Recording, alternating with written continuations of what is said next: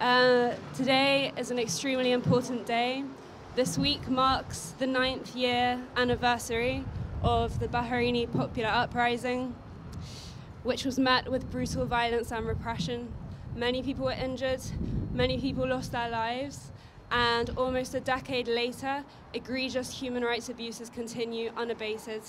Mass imprisonment of dissidents, assault, torture, and imposition of the death penalty and executions.